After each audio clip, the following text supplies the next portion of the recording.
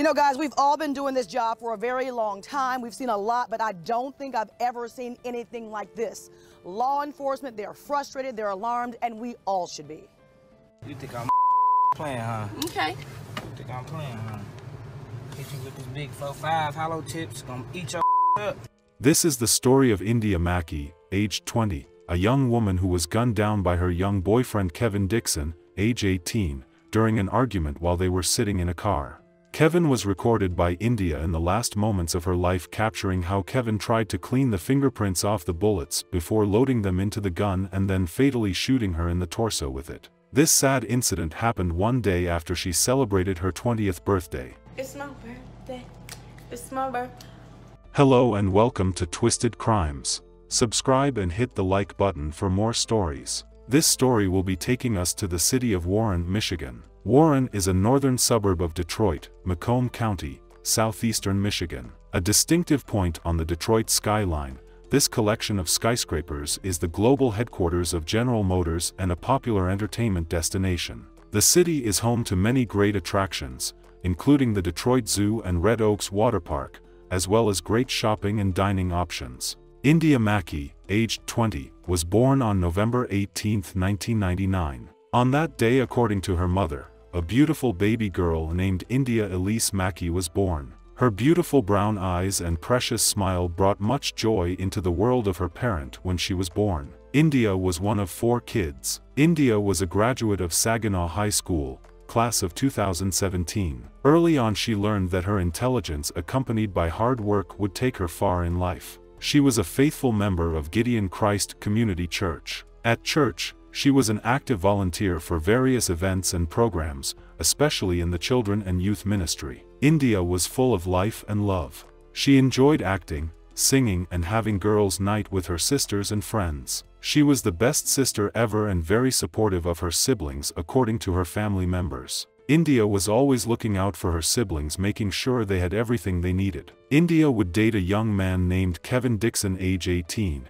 They had a nice relationship, according to some of her friends, judging by what they have seen between the duo, even though Kevin had been charged in the past with domestic violence. The couple decided to move in together after dating for a while. They get to do things together, eat, cook, and all other stuffs. You see, I was gonna beat him. No matter what you doing. Hey, Tatiana. Love you too, Ma. Said she loved us. Ice, is your phone on 7%? Please put your phone on the charger.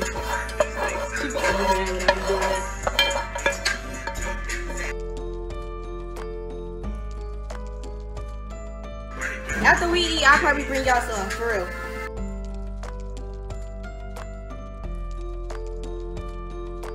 After they moved in together, Kevin remained unemployed, making India the only one bringing in income. This caused some type of strain between them. Even though she already had a car and gotten an apartment to herself as a result of her hard work, she still was working hard while her lover Kevin wasn't doing as much. Come on, listen, we try getting paid to do none. Sit down, period, in that order. Okay, which one you was at? Right here. 806. How many? 806. No. Just tell me the thing. 4, 5. Even at that, she would post about how incredible Kevin was as a person.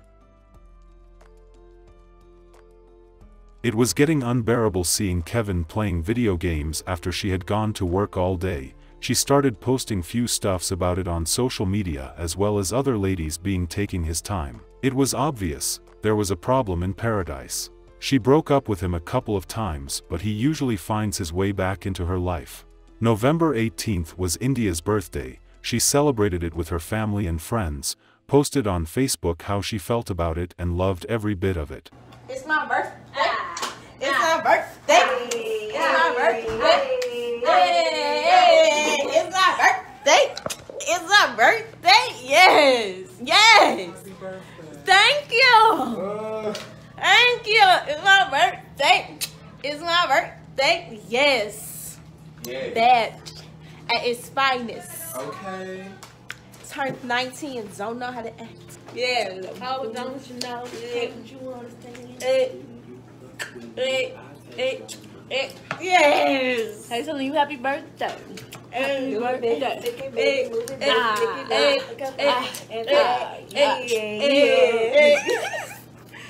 Yes. A day after her birthday, November 19, 2019, after about a year of them dating, India and Kevin was in her car parked in the driveway of Kevin's home when they started an argument, but instead of Kevin to act appropriately, he decided to do the unthinkable. Kevin started threatening India with a gun he hid on him. He can be seen on a video which was captured by India herself saying he will shoot her. This is Kevin Dixon asking his girlfriend India Mackey why she's recording him. The two had been fighting. Pay attention to Dixon's hands. He's wiping his fingerprints off of bullets. I think I'm playing, huh? Hit you with this big 4.5 hollow tips, gonna eat your ass up. Kevin would eventually follow through with his threats. He fatally shot India in the torso. The shooting occurred around 5:30 p.m. on Tuesday, November 19th, in the area of 9 Mile and Gresham. After India was killed, Dixon pushed her body from the driver's seat to the passenger seat and sped off and started driving erratically on the streets. Shortly after the shooting, police was alerted by other driver to a car that was driving weird. Police then stopped the vehicle for driving erratically in the area of 9 Mile Road and Gresham Avenue in East Point and found India inside suffering from a gunshot wound. She was rushed to the hospital where she was pronounced dead. Developing at 11, video discovered on the phone of a Warren murder victim shows the moments leading up to her death. Tuesday night, we showed you a large police scene unfolding in East Point. Well, now the cell phone video a 20-year-old woman took moments before she was killed is showing police exactly what happened. Mara McDonald live at the Macomb County Jail tonight. Mara, police have her boyfriend in custody. They sure do, Devin, and they've charged him with first-degree murder. And there is a reason, once you see this cell phone video, why the judge said he's going to be staying here with no bond. What did you record for? This is Kevin Dixon asking his girlfriend India Mackey why she's recording him. The two had been fighting. Pay attention to Dixon's hands. He's wiping his fingerprints off of bullets. I think I'm playing, huh? Hit you with this big 4.5 hollow tips, gonna eat your ass up. Moments later, police say an angry Dixon fired at India, killing her while sitting in a van in his Warren driveway. Police would pull him over in East Point Tuesday night for driving erratically. Her dead body next to him. 7 Action News reporter Andrea Isom joins us live with more on this story and what the prosecutor is saying about this tragic case. Andrea? You know, guys, we've all been doing this job for a very long time. We've seen a lot, but I don't think I've ever seen anything like this. Law enforcement, they're frustrated, they're alarmed, and we all should be. You know, everything about this case is awful, and this certainly just adds to it. Because this is what 20-year-old India Mackey saw and heard mere moments before she was murdered. You think I'm playing, huh? Okay. You think I'm playing, huh?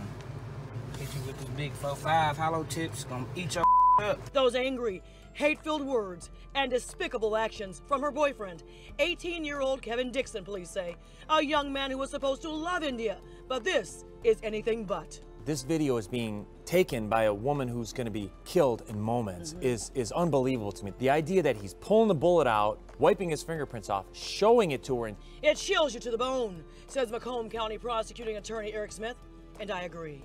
The last thing her family has of her is the video where she is pointing the camera at the man who's going to kill her. But after he shoots her, gets out of his car, pushes her over into the passenger seat, and takes off driving in the car. Smith says India was shot inside a van outside of this home on Shirley Street in Warren. But according to cops, Dixon's criminal behavior did not end there. East Point PD gets all these calls about a white van that's driving erratically over the road. They stop the car, and they find her dead in the passenger seat. Dixon was arrested and is now facing first-degree murder, carrying a concealed weapon, and felony firearm charges. After being arrested, Kevin used India's phone to call his mother while he was riding at the back of a police car asking her to help him get rid of the murder weapon. Kevin's mother, Nikita Dixon, 42, was arrested when she showed up at his arraignment. We charge his mother as well. He takes his girlfriend's phone, this poor woman that was shot, and calls his mother on the phone and says, "Mom, go to the house and get the gun. So we charge her with accessory after effect and tampering with evidence. She's accessory to the crime, like what? Exactly. Chaos outside Judge John Shimura's courtroom where the arraignment was going down as Dixon's mother was arrested, charged with being an accessory to the crime. She was being held in jail on $100,000 bail. Kevin lied to the investigators that India was playing with the gun when it went off, but police later saw the video India had recorded few seconds before Kevin fatally shot her. At his first hearing, Kevin asked the judge to release him, saying he was about to start a new job. Given the nature of the charges, I would respectfully request no bond. In setting bail, I do look at the seriousness of these offenses. Mr. Dixon, as Detective Vavsky indicated, these are very serious offenses, particularly the first-degree murder charge, which is punishable by up to life in prison. As Detective Vavsky indicated, you do have somewhat of a criminal history, although it's not extensive. However, if these allegations are true, then you are a dangerous person and someone from whom the public needs to be protected. I'm concerned about a risk of flight. Not only do you have a warrant issued for your arrest, as Detective Vavsky indicated, but you're charged, as indicated, with an offense punishable by up to life in prison, which gives you every reason to not come to court. But for the record, you live in Warren? Yes. Do you have a job? No. All right. I actually supposed to have been starting work this week, but I haven't started yet, so I claimed no job. The judge denied Kevin's request and ordered him to be held without bail. He would end up pleading no contest, which would have been a 20 to 35-year sentence, but he later tried to withdraw from the deal, which was not honored by the judge. As of now, his sentencing has been rescheduled to a later date. Hear our cries, oh God. Several words of prayer were shared this evening at Saginaw High School during the vigil of 20-year-old India Mackey from Saginaw. In his honor, the community came together here at the high school where she graduated to mourn and reminisce on her life. I thank God for the people, the love that's being shown. That's Mackey's mother, Sabrina, who says she was overwhelmed by all the support shown here today and hopes it raises awareness for an even bigger issue surrounding domestic violence. From here, Pontiac, all over, to come together, you know, to help with this domestic violence situation, because it needs to stop. This love. So when we get together, when we killing each other, let's get together and stop that like this. A message reiterated by Mackey's father, Joseph Polk, pleading for those suffering from domestic abuse to speak up and go to someone rather than facing it alone. You know, let your fathers protect you. Let your uncles, your brothers, you know, let the community protect you. Go to somebody. Tell somebody. Somebody will help you. It made me feel very happy. You know, I know she was very loved, but to see everybody come together like this, it just means a lot. We hope India Mackey gets the justice she deserves very soon. Our sincere condolences to the friends and families of India Mackey. May India's memory be a blessing for her family and for all who knew her, and may her life and death be an inspiration and a turning point towards justice and increased protection for domestic abuse survivors. Please stay safe out there and see you guys in the next video.